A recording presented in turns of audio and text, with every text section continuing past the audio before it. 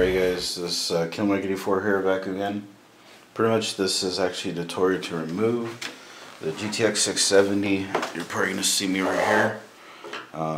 You have different type of screws to remove this. I mean, the cooler is really easy. You got to remove, what was it, 1, 2, 3, 4, 5, and this holds the CPU here. I would start going from the outside. Use the metal screw. I mean, I have different type of screwdrivers, but this one's the most trustworthy I have here. Just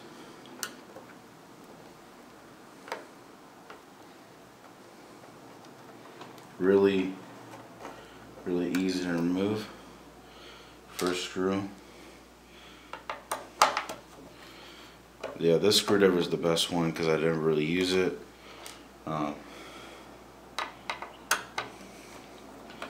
And just comes off. Yeah, you're gonna tell the dramatic temperature drop. This is going 81, almost 83 Celsius full load.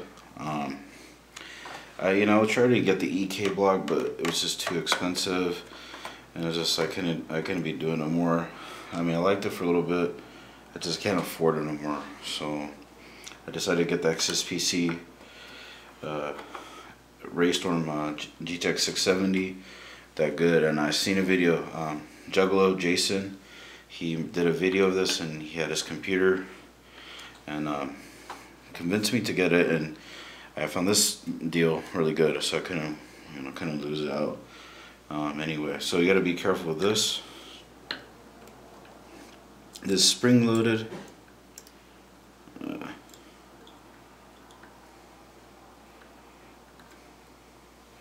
It's really easy. And this screwdriver probably is a 1 or 2. You're gonna hear that click noise. It's obvious that it came off. Really easy.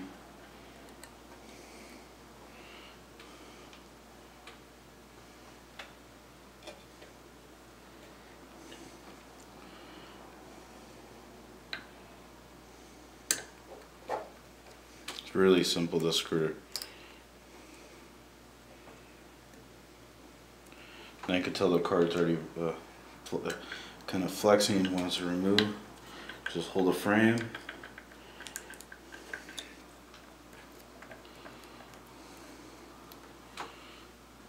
There you go.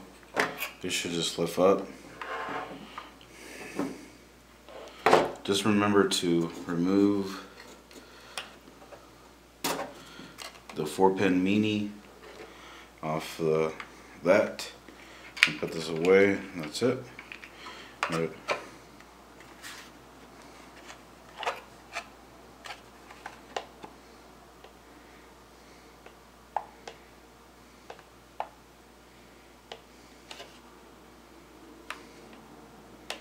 You gotta be careful with this, the tender will come off.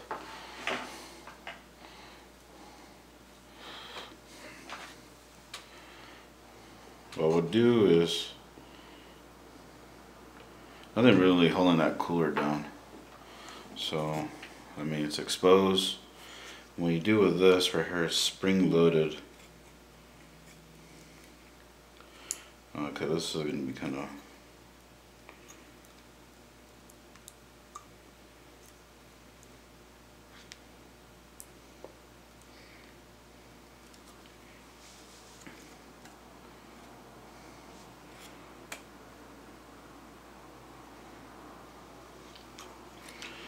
Trying to get this removed. This one kind of be weird. I'll be right back. I'm gonna see how I figure this out because I don't want to tamper with that. I'll be right back. Alright guys, this is Mike 84 here, back again. This is actually, I took apart the card already. This was a pain to remove this little heatsink for the RAM right here. You have to kind of angle, and there's little tabs right here. Really pain in the ass to remove and everything. This is this model of this was the Kepler G14-32582. There's 2 gigs of RAM. Now I'm gonna install this block and everything. follow the instructions. I mean, it's pretty easy to do. I mean, obvious. Follow, clean it up, put the stuff here, and that's really about it. I'm gonna do that. It won't take me too long to do it. I'll follow the rules with this manual, install this, and I'll be right back. Alright, this is Kinlike 84. Alright guys, this Kinlike 84 here, back again. This is actual installed my block and the back plate. This is my XSPC Razor GTX 670, and the back plate installed already. This is like the most sickest plate ever. Back plate, like, it just looks it's ridiculous, awesome. Imagine having two of these, that'll be great, but one to be adequate what I need. Big upgrade. This thing's so freaking heavy. Like, I mean, it weighs a good about, I'll say about 4 pounds. Now it's 6 inch long, 6 1/4 long now.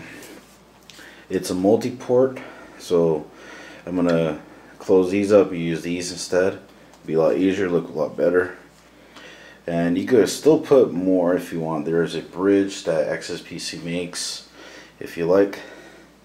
And this model was the P2004-LF revision 1. This means reference. Has 2 VGA, HDMI, and DisplayPort.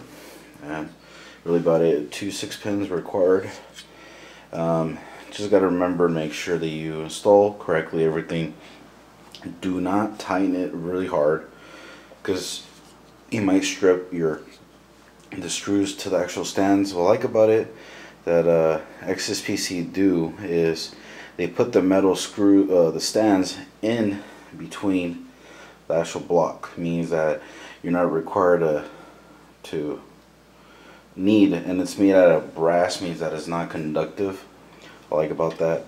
You could tell a little bit over here that the card is actually bending a little bit due to the support of the let me see. It's not really flexing a lot. You can tell it's not that bad, but I mean, should be perfectly fine.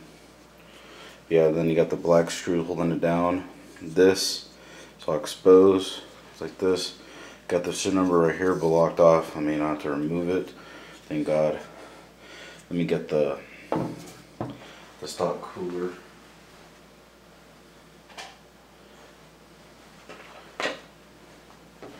This little guy was a pain.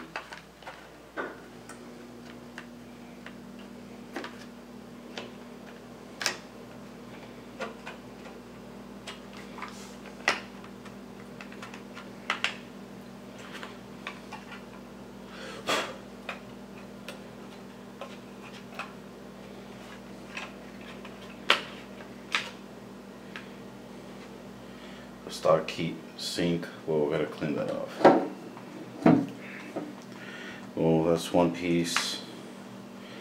Here is the cooler that completely off. Got a little dirt on me. The goo. I gotta clean it off. And this was the pain in the ass to take off. This is a sprayer that goes right here, blows the fins and cools it down. What you gotta do is you have to hit the tabs a little bit in the corner. Slide them back and forth and it'll come off. Anyway, so this is pretty much how it looks like. We'll see. Well, I'm gonna do a recording how the performance gain and how much the crap I could overclock this damn thing is gonna be. 81 Celsius was a full load. It took me less than about 30 minutes to do it. The Fuji poly pads was, you use a quarter sheet. Was adequately enough. I only use half, not even half of it, and that equals to both pads and everything on top and bottom. And anyway, you guys have any questions, leave a comment down below, and guys, favorite and like the video. Thank you very much. This is Kinlike 84.